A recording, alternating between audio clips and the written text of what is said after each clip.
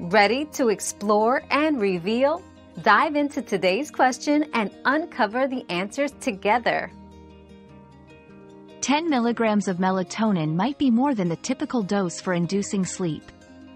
While it's unlikely to knock you out, high doses can lead to excessive sleepiness and other side effects like dizziness or headaches. It's important to start with a lower dose, around 1 to 3 milligrams, and see how your body reacts, especially since individual responses to melatonin can vary significantly. Our quest for knowledge never ends. Thanks for being part of today's discovery. Subscribe, like, and share to join us on the next one.